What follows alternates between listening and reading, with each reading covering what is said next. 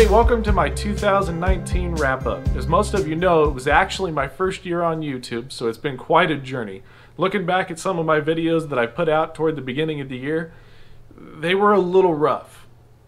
Very rough. They contain some of my favorite moments of the year and some of my favorite finds. So what I'd like to do now, since we're a little too frozen to dig to give you any fresh new ideas here, I'd like to go back through and share with you my top 10 finds for the year. There were actually quite a few of them that I really enjoyed this year, so whittling this down was a little difficult. However, I think that we finally have narrowed this down to a pretty entertaining little bit.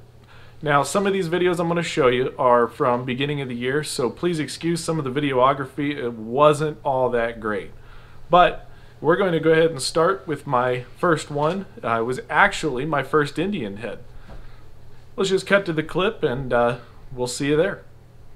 All right. I think that's an Indian. I have a penny here. Let's see what we got. Oh, what we have. It's an Indian. It's first Indian. Finally got an Indian. Man, it's about time. 1886. Oh my. There you go. Finally got an Indian. All right. Alright, it is mail call time. I won a giveaway with Silver Chimp. I was the first one to comment on one of his videos. So he contacted me to send me a package. And it looks to me like I finally got that package in the mail. So now, it is time to open this thing up and see what's in here.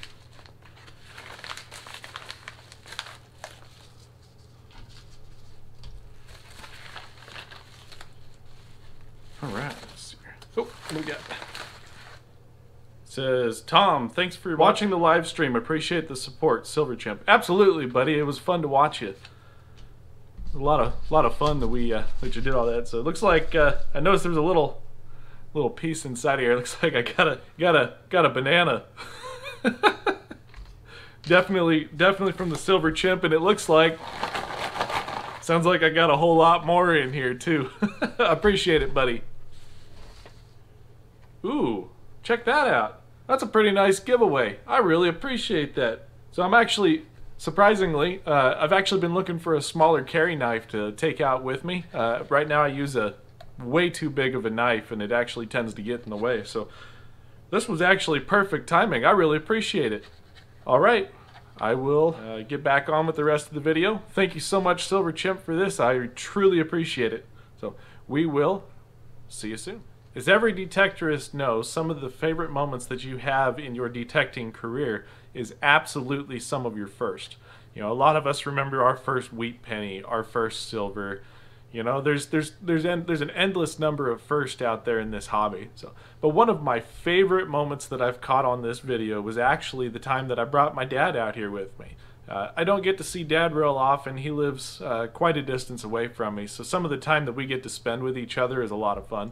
So when I got to go out here, my hunting buddy Ted, that you've seen in a good number of my videos, let Dad borrow his AT Pro, and I took him out to my favorite ghost town. This video actually produced one of my favorite sound bites out of everything that I've got. Apparently Dad thinks that he was an expert in less than 45 minutes. We'll see you there at that hole. Here, Dad, say hi. I did it. We got some good luck. What was those numbers on that AT Pro? 82. 82. So what number you got there? Looks like you got a Rosie. 1945. No, So 1946. There we go. So Dad, that was your first coin to ever dig with a metal detector, wasn't it? I called it. That was a good find. I've become an expert in less than 45 minutes. Well, let's see the rest of your expertise with the rest of this yard.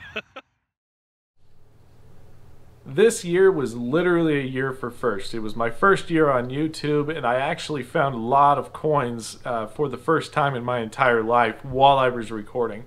Kind of a special moment to be able to go back and really see what you've done throughout the year and throughout, hopefully through the next few years of YouTubing. As I look back here, one of my favorite coins that I found was actually a shield nickel. And as I watch, it's kind of funny, I didn't actually realize that it was as old as it really was. I actually thought that it was going to be a modern nickel, and as in my mind I was rolling it back just a little bit older and older. I actually didn't realize what it was until my hunting partner out there actually told me what it was. I actually just ended up with the Equinox around Christmas time in 2018, so I was pretty fresh by the time this came out because we had a late start due to some really heavy winters out here. I hadn't even found a modern nickel with the Equinox yet when I stumbled across this one. I just popped this one out. I thought I was going to have another shotgun shell. I've been out here for a little while. Let me get her cleaned up a little bit better for you and I'll get back to you. Looks like I ended up with a shield nickel. And I don't know if I can get this to focus on that date or not. You're not going to be able to. There it is. Yeah, 1869. After it gets a little bit more cleaned up at home, I'll get one popped up in the corner of the screen here. Another favorite moment of mine this year was actually when Ryan and I took a trip out to Western Iowa. I titled this episode the Western Iowa Bucket Lister, not because it was necessarily my bucket lister, but because I happened to pull one out in front of Ryan. I kind of feel bad about it. Not really, because it was still another first for me as well. So anyway, take a look at this clip and you'll see for yourself. All right, guys, this was a shallow one. I actually didn't live dig it because I didn't quite know what I was going to find. However, I believe that I just got a sterling thimble. You got my bucket lister. Is that a bucket lister for you? That's mine. My number one. This is 140 years old. I guarantee with the way this is cleaning up that that's sterling. Oh, there's no doubt about it. So I don't think I'm going to get it any better than this, but oh yeah, we got ourselves a sterling thimble. Another great moment is when you're wandering around through the trees and you're actually struggling yourself that day, and then you hear a whole bunch of screaming in the bushes from over in the way off in the distance. You can't even really see where anybody is. You can tell by the excitement that's going on over there that something good has just happened.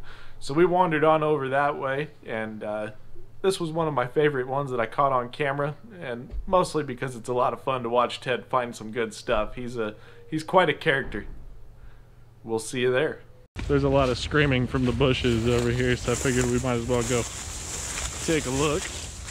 What you got over here? Well, I got a real weak 35 number. 35? But I could barely pick it up, and I dug and dug and dug. I bet that's 12 inches down. Can you see it? Holy smokes, yeah, that is the one. Oh, yeah. You mind if I do it? No, go ahead. Let's see what you got here. Look at that. Look at the size of that silver. Damn. Good job, Ted. What do you think? Hard to tell. I don't know.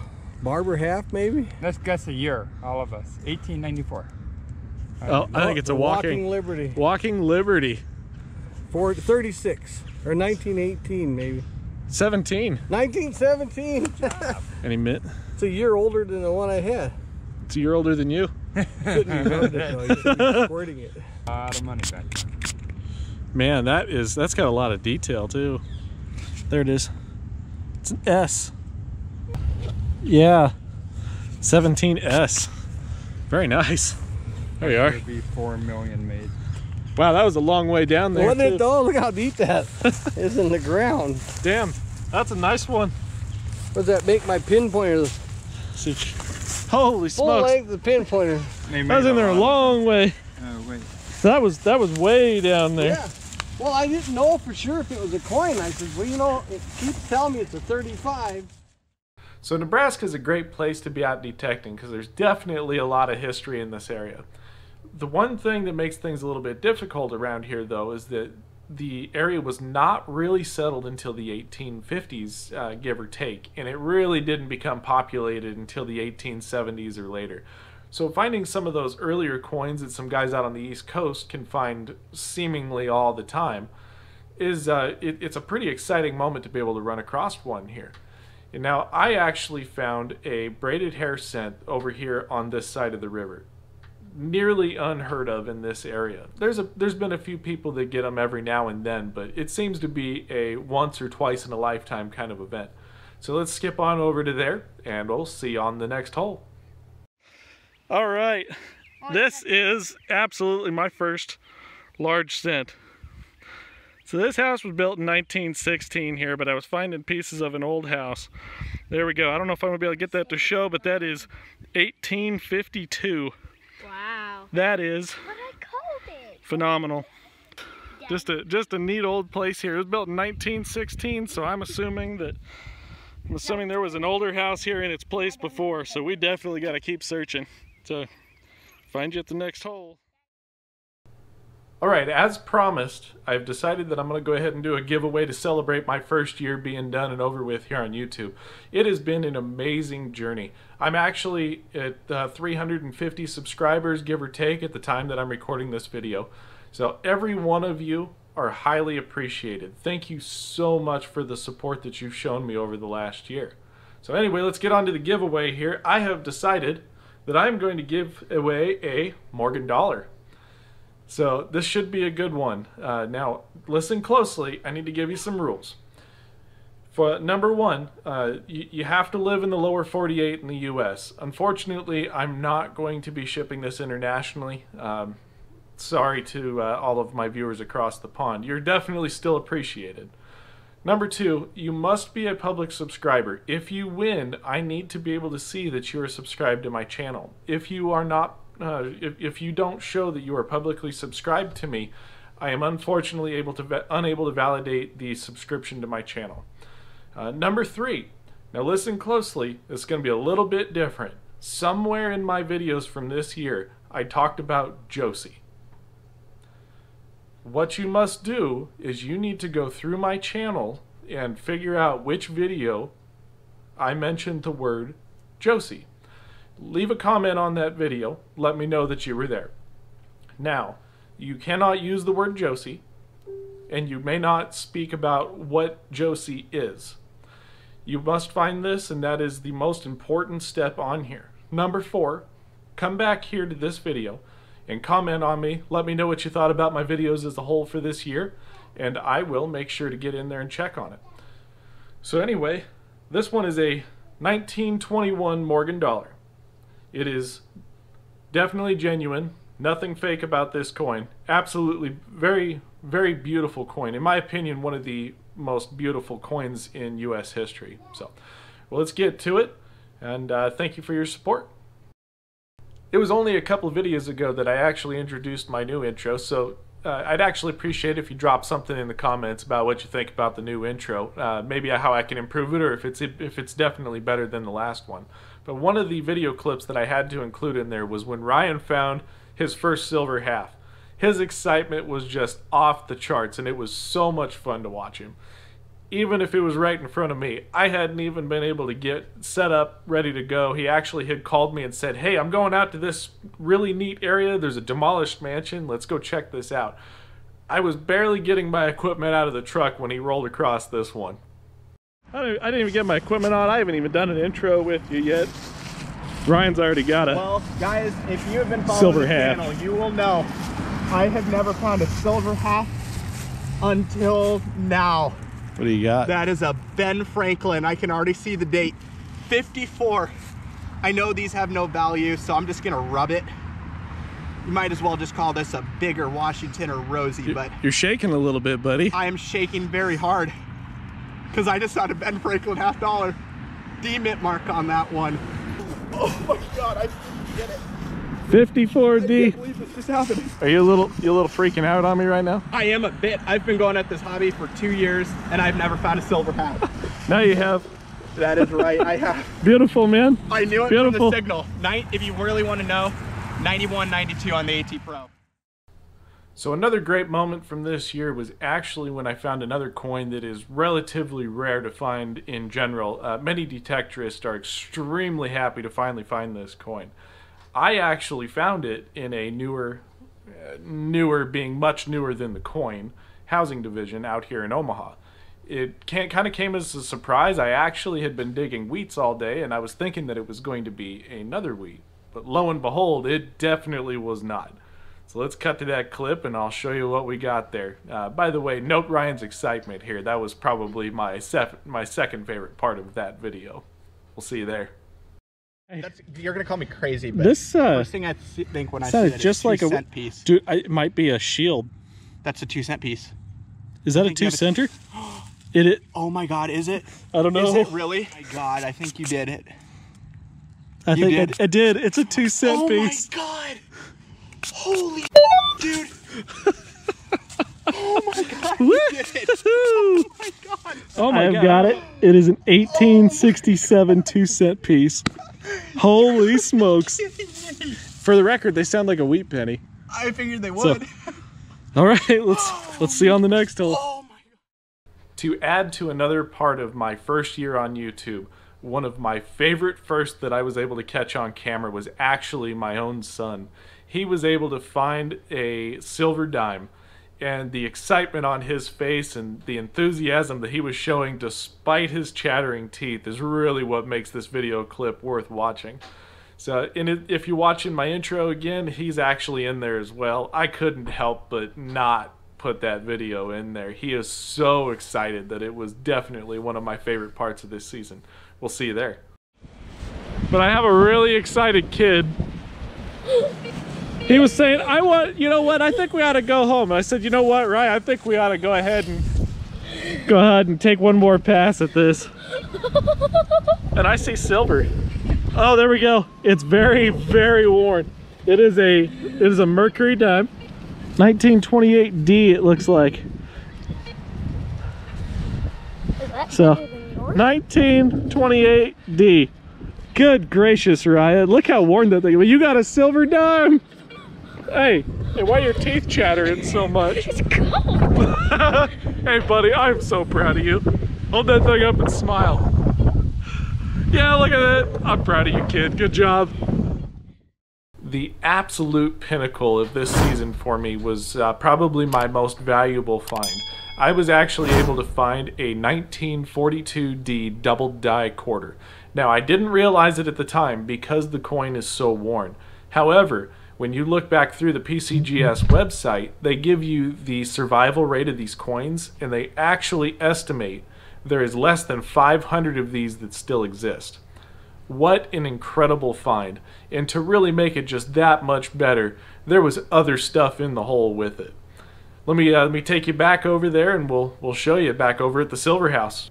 All right, let's see out there at the hole. Here's a first for me. I got a Denver war nickel. Well, I think I might have another signal in this hole, so I'm going to keep going. Here we go. Same hole, I do believe. Got a silver dime here. Oh, it looks like a rosy. 47. All right. There's more signals in here. See you in a second. Here we go. We are on fire. We got a Washington quarter. Got a 42.